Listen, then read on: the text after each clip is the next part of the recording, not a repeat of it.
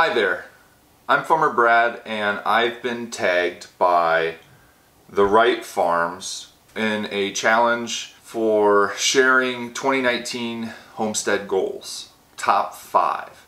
I would like to refine my rotational grazing program. Currently I have Katahdin sheep and I have a few different paddocks, but I would like to be able to figure out good rotation, also provide them with shelter in different paddocks.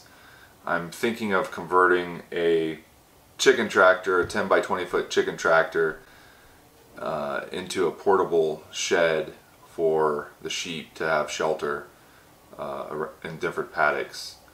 Our property is surrounded by high tensile electric fence. So what I've done is I've switched out the energizer to be a low impedance energizer. That way, anywhere I have high tensile electric fence, I can just clip on polywire in order to make my own paddocks wherever I want. So that's really nice to have that flexibility. Number 4, I would like to can more vegetables for my family. Now last year, I only was able to can 2 cans of green beans. It was a lot of work, but there's just a sense of satisfaction knowing that I grew it, I canned it, and my family can eat it.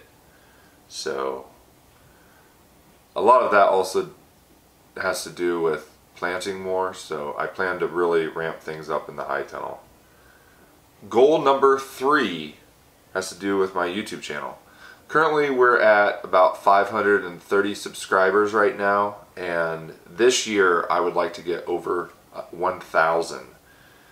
And part of the reason for the 1,000 is so that I can monetize the channel, but also I feel like my fertigation project is, I haven't seen many videos out there, so I would like to teach more people about that type of growing system. My number 2 goal is to raise 500 pasture raised poultry this year. Now last year I did 300 in 3 batches of 100. This year, my first batch, I'm starting off with 150 meat birds, and so we'll play it by ear, but yeah, my goal is to increase the total number of chickens raised by 200 this year. And part of that is, as I'm growing more customers in the Wayne County area, I want to be able to provide high quality, humanely raised pasture poultry for the area so that people have options, so that they don't feel like the only place they can get chicken is from the grocery store.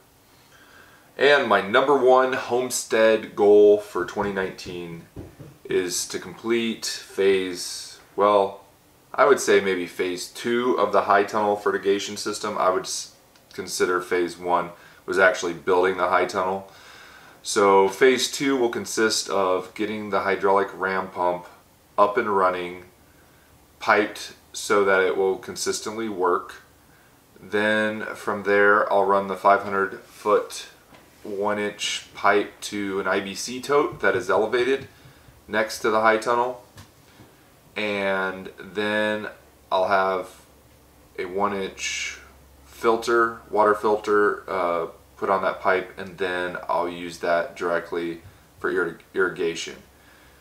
Phase 3 would consist of installing the grow control and a 50-gallon drum of water, and then be able to analyze the water that's coming in and add liquid nutrients to the water source. But phase 2 is to really get water out there without having to use a garden hose. Last year I strung up every garden hose I owned, and that's how I was able to grow out there. But since we have that upper pond that is spring fed and always flowing, I would like to utilize that water. So I hope you've enjoyed these 5 2019 homestead goals. I'm going to tag Randy Kleinman. I challenge him to come up with a video of his top 5 homesteading goals of 2019. Thanks for watching, and make sure to like this video and subscribe to my channel. Leave comments on the video. I'll try to reply to them as much as I can, and hope you have a wonderful day. Bye.